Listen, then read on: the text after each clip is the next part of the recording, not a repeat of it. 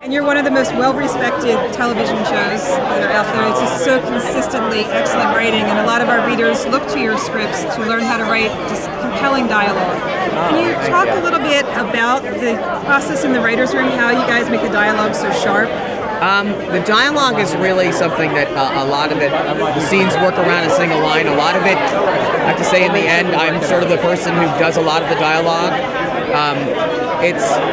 I wouldn't say it's the icing on the cake because you want to learn to move the story, but it's, all you have to do is just, my best advice for people about writing dialogue is don't let the character, this is very specific because it's Script Magazine, right? Don't let the characters help each other through the scene. Everything works on conflict. So when someone walks in, someone should say to them, hey, how did that thing go? They should have their own agenda, and the other character should have their own agenda. And that conflict makes it spark. That's the thing that I think is the most important, and I was taught that. I didn't know that inherently. So I pass that advice along.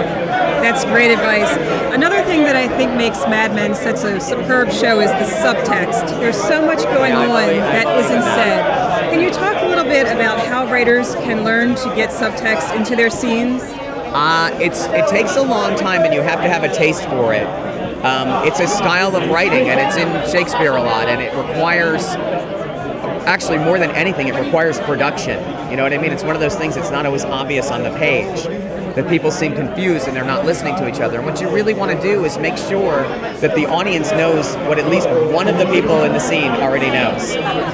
So if that information is out there, and then the person can lie and pretend like they don't know it, that's how I was taught what dramatic irony was. And don't assume the audience is stupid. Don't keep explaining it to them. That's really the watchword of it. And subtext sort of comes along. And then the thing I do have from my writer's room is you have to have a really well-constructed story. It's really, really the key. And you know what? That's hard to do by yourself, and I respect anybody who can. It all comes down to story. Oh, yeah, well-constructed story, which I have the best people, I think, working right now in my writer's room helping me construct these stories and bringing their personal lives into it, and, I'm always afraid to be too on the nose with things, because I do want to respect the audience, and I'm embarrassed by things being too obvious, so I'm always sort of backing off, and then you have the subtext, and it becomes drama. It's one of the things I like about a lot of the movie nominees tonight. It's one of the things I love about Breaking Bad. It's one of the things I love about It's Always Sunny in Philadelphia.